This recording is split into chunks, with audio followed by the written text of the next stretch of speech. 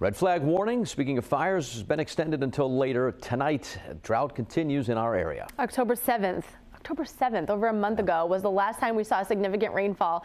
So wildfires continue to spark across the region, including just last night in Providence and Coventry. Erica Ritchie is live in the weather yard this morning, so these flames in Providence were pretty intense.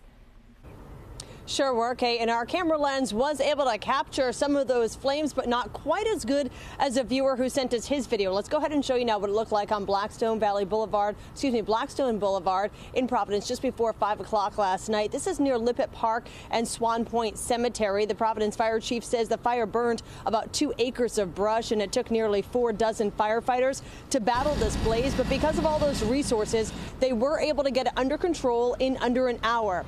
Over in Coventry, the same amount of real estate was torched by flames in the woods off of Lydia and Jade Roads. Now here too, firefighters worked fast and they kept the fire from spreading to a nearby neighborhood. But both residents and fire officials in both towns say they are shocked at what they're seeing. I've been here since June 15th, 1972, and there's never been anything like this in all the years I've been here. Now with this wind, this just really helps the spread of the fire.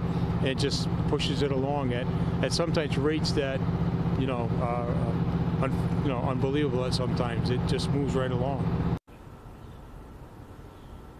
And that fire chief talking to us about how astounded he was to see how quickly those flames were spreading and how wide of a path they cut through that brush there. But he did say that neighborhood was protected, even though those flames came within a couple hundred feet of those homes. None of them were damaged and no one was hurt in that fire or the one in Providence either. So that's the good news. That's the latest. Reporting live in the weather yard this morning. I'm Erica Ritchie, 12 News.